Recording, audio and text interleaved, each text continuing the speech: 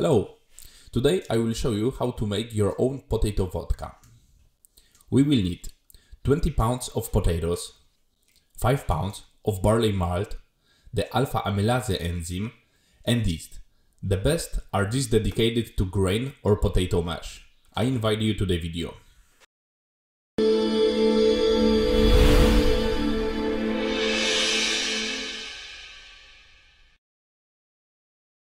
The first thing to do is thoroughly wash and rinse our potatoes.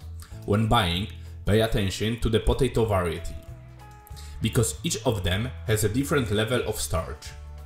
Choose those with as much content as possible to increase the mash performance. The starch content in potatoes is between 13 and 20%. In the next step, it will be starch that we will use to convert with enzymes into easy fermentable sugar for yeast. Once 20 pounds of potatoes are washed, put them in the pot and pour 3 quarts of water. We turn on the burner and wait for the water to boil. When the water in the pot reaches the boiling point, screw on the burner and then it gently boils. Depending on the potato variety, we steam it for 1 to 1.5 hours.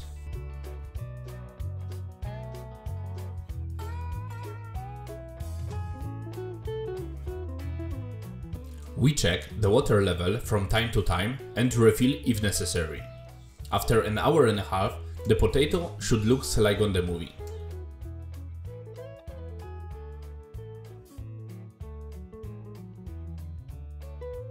When the potatoes are steamed, crush them into a pulp. Then gradually add 13 quarts of boiled water and mix until the liquid mass is obtained. Finally, we can use a blender to liquefy the entire contents of the pot.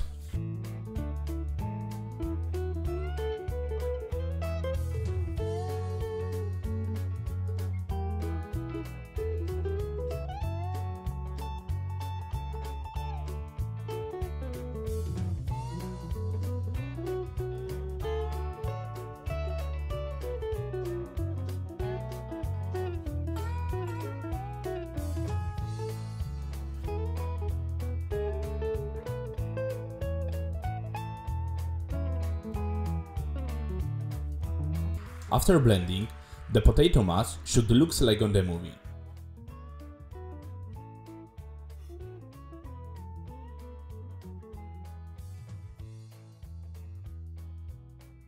Now, set the pot on the stove and bring to a boil. Then reduce the heating and cook for 30 minutes.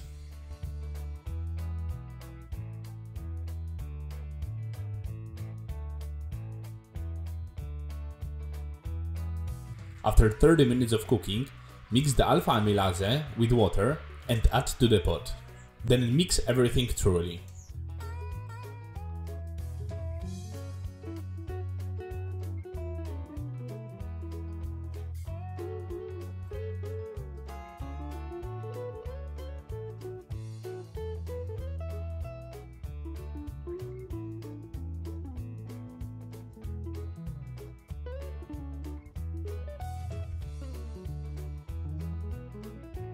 For the next hour and a half, we keep the temperature in the pot between 194 and 203 degrees Fahrenheit.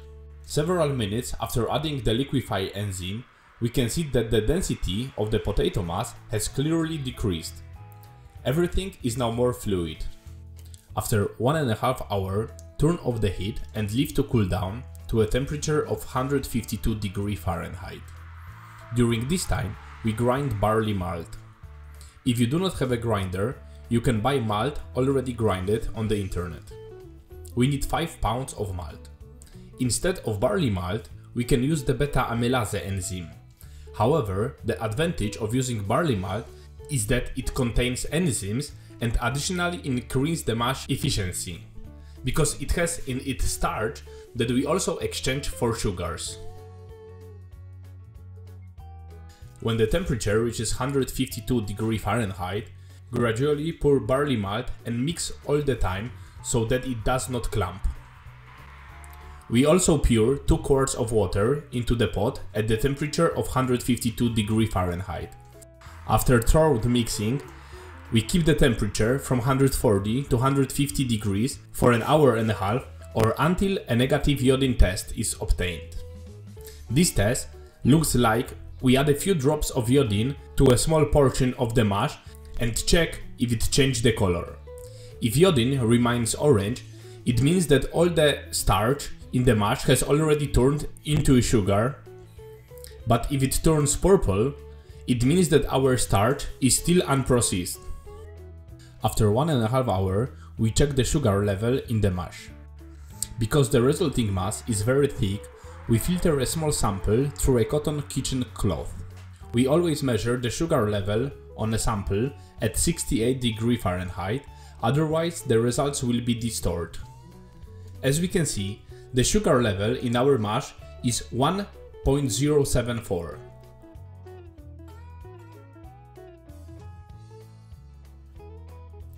Now pour the entire contents of the pot into the fermenter and cool to room temperature so that we can add the yeast. We do it according to the manufacturer's instruction. In my case, I put the yeast over the surface to mash at room temperature, and after 20 minutes I mix everything thoroughly. When yeast converts all sugar to alcohol, we can proceed to distillation. In the next video, I will show you how to filter such thick mash so that nothing burns during distillation. After distilling, I will also complete the description and you will be able to find there how much alcohol I could get from this mash. If you like the movie, leave the thumbs up and leave the comment. I also invite you to subscribe the channel. See ya!